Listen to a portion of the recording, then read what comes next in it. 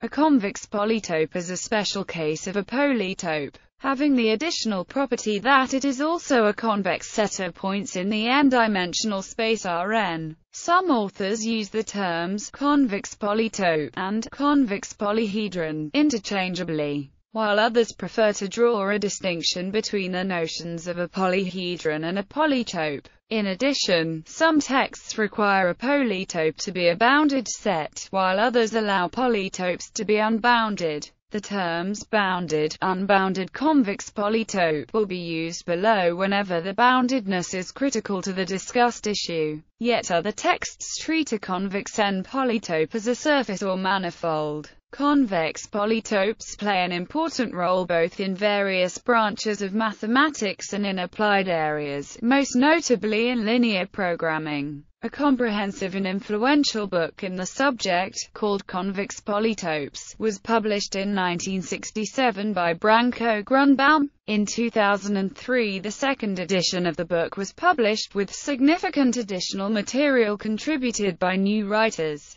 In Grunbaum's book, and in some other texts in discrete geometry, convex polytopes are often simply called polytopes. Grunbaum points out that this is solely to avoid the endless repetition of the word convex, and that the discussion should throughout be understood as applying only to the convex variety. A polytope is called full-dimensional if it is an n-dimensional object in Rn. Examples. Many examples of bounded convex polytopes can be found in the article polyhedron. In the two-dimensional case, the full-dimensional examples are a half-plane, a strip between two parallel lines, an angle shape, a shape defined by a convex polygonal chain with two rays attached to its ends, and a convex polygon. Special cases of an unbounded convex polytope are a slab between two parallel hyperplanes, a wedge defined by two non-parallel half-spaces, a polyhedral cylinder, and a polyhedral cone defined by three or more half-spaces passing through a common point. Definitions. A convex polytope may be defined in a number of ways, depending on what is more suitable for the problem at hand. Grunbaum's definition is in terms of a convex set of points in space. Other important definitions are, as the intersection of half-spaces and as the convex hull of a set of points. Vertex Representation. In his book Convex Polytopes, Grunbaum defines a convex polytope as a compact convex set with a finite number of extreme points. A set K of Rn is convex if, for each pair of distinct points A, B and K, the closed segment with endpoints A and B is contained within K. This is equivalent to defining a bounded convex polytope as the convex hull of a finite set of points, where the finite set must contain a set of extreme points of the polytope. Such a definition is called a vertex representation. For a compact convex polytope, the minimal V description is unique and it is given by the set of the vertices of the polytope. Intersection of half-spaces. A convex polytope may be defined as an intersection of a finite number of half-spaces. Such definition is called a half-space representation. There exist infinitely many H descriptions of a convex polytope.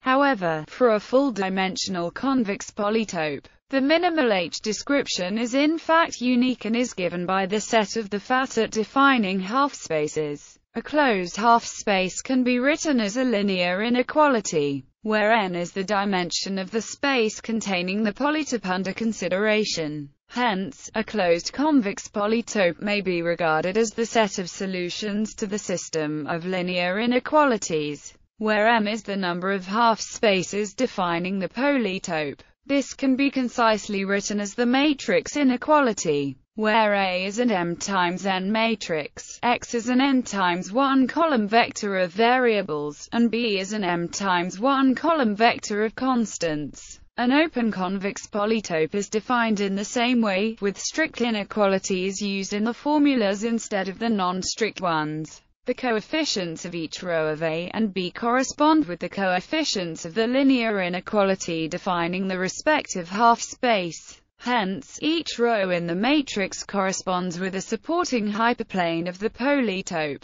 a hyperplane bounding a half-space that contains the polytope. If a supporting hyperplane also intersects the polytope, it is called a bounding hyperplane. The foregoing definition assumes that the polytope is full-dimensional. If it is not, then the solution of Attribution lies in a proper affine subspace of Rn, and discussion of the polytope may be constrained to this subspace. In general, the intersection of arbitrary half-spaces need not be bounded. However, if one wishes to have a definition equivalent to that as a convex hull, then bounding must be explicitly required. Finite basis theorem. The finite basis theorem is an extension of the notion of E-description to include infinite polytopes. The theorem states that a convex polyhedron is the convex sum of its vertices plus the conical sum of the direction vectors of its infinite edges. Properties. Every convex polytope is the image of a simplex, as every point is a convex combination of the vertices.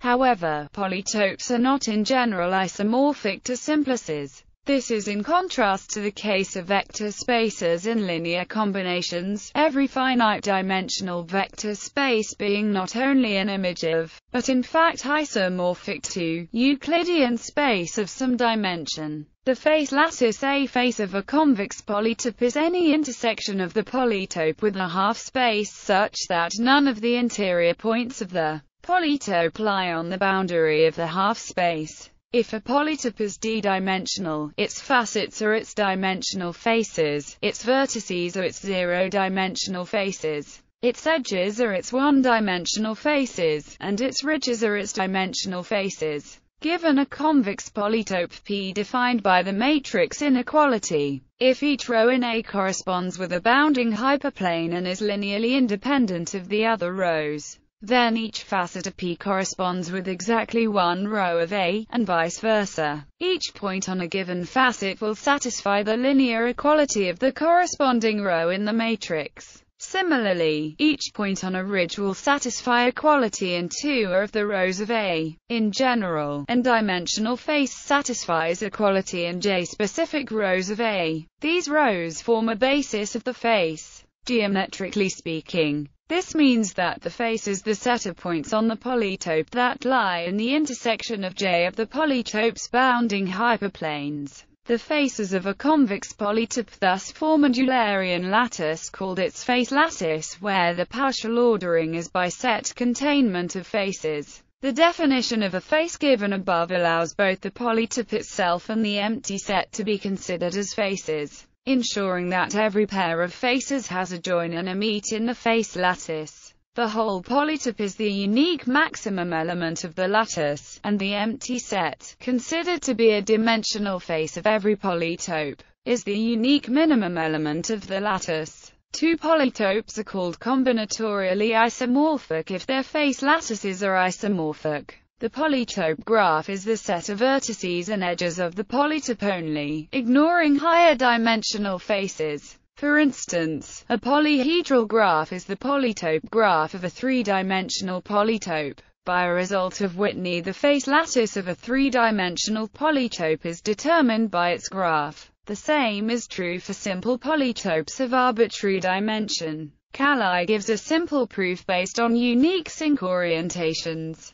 Because these polytope face lattices are determined by their graphs, the problem of deciding whether two three-dimensional or simple convex polytopes are combinatorially isomorphic can be formulated equivalently as a special case of the graph isomorphism problem. However, it is also possible to translate these problems in the opposite direction, showing that polytope isomorphism testing is graph isomorphism complete. Topological properties. A convex polytope, like any closed convex subset of Rn, is homeomorphic to a closed ball. Let M denote the dimension of the polytope. If the polytope is full-dimensional, then M equals n. The convex polytope, therefore, is an m-dimensional manifold with boundary, its Euler characteristic is 1, and its fundamental group is trivial. The boundary of the convex polytope is homeomorphic to an sphere. The boundary's Euler characteristic is 0 for even m and 2 for odd m. The boundary may also be regarded as a tessellation of dimensional spherical space, i.e., as a spherical tiling. Simplicial decomposition. A convex polytope can be decomposed into a simplicial complex, or union of simplices, satisfying certain properties.